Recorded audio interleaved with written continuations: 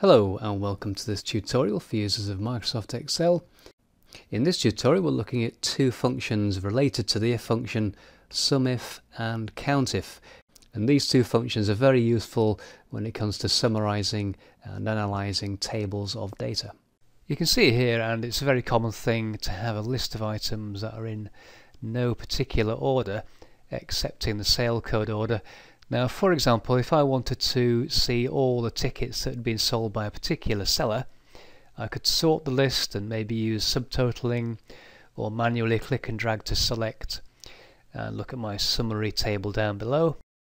But that's not always practical or convenient, and it takes time, and it'd be nice if there was another way to do it. And with COUNTIF and SUMIF there is another way to do it. So let's scroll back down to the bottom and bring up the table that I'm going to complete with the functions. And we have the names of our sales team. I want to calculate the number of sales for each person. I want to see the ticket quantity that they sold and the total revenue generated. And the final column is just a simple calculation to work out the average price of each ticket sold. Before I create the calculations, I'm going to split the spreadsheet. So I'm going to click in the first column, doesn't really matter where, and go to the View tab and click the Split button, and then just click back on the Home tab again. So I can now move this split bar. I'm sure you've seen it before if you saw my earlier lesson on creating tables and viewing tables.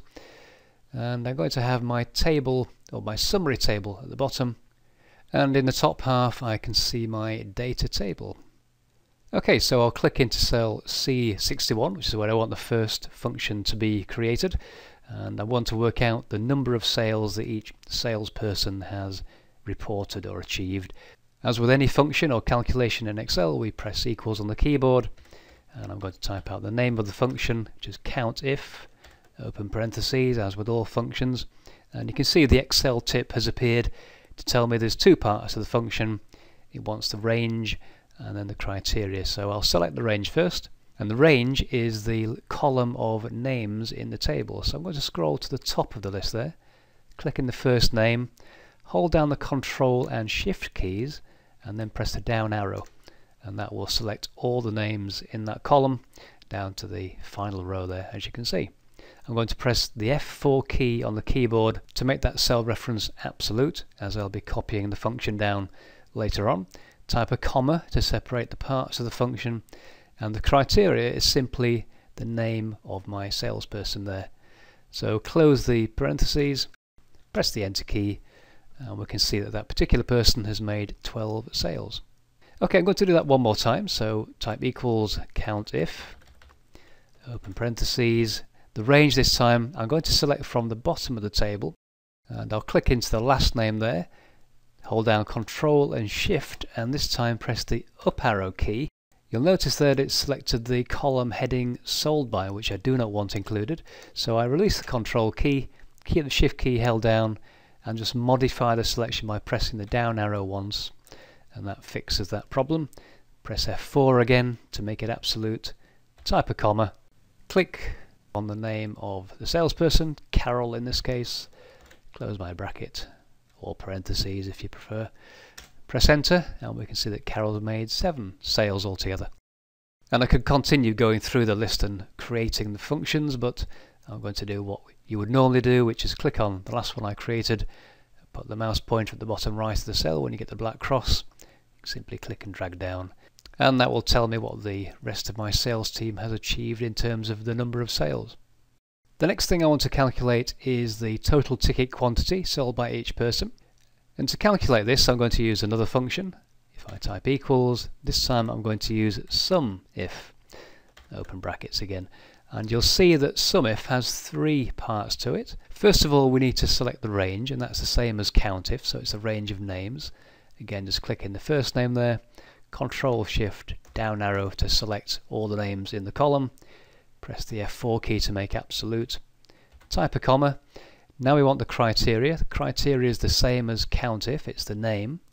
So we're looking in that list of names wherever John appears, and we want to then look across to another column, the total number of tickets sold, which is column E. So I'm going to click at the bottom of column E, which is where that number 18 is, hold down Control Shift, press the up arrow, Again, it's included the column header. I can modify that by releasing Control, keep Shift held down, and just press the down arrow once. Press the F4 key again to make that second range absolute. Close parentheses, press the Enter key, and we can see that John's total ticket quantity is 190. And of course, if any of the values change in the table, so if we look at this Godfather sale here, there's 12 tickets that John sold, and maybe he'll say it was 15, we can update that, and you'll see that the ticket quantity summary updates as well on the table there. I'm going to create another SUMIF function in the next column, total revenue. So let's click into that, type equals, again SUMIF. I'm sure you're getting the hang of this by now. Open brackets, we need to select the range. It's going to be the same range again, the range of names is relevant to us.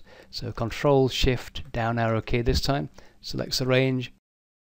F4, comma to separate the parts, select the name of the person, so that's the criteria that we want Excel to use when summing up the range.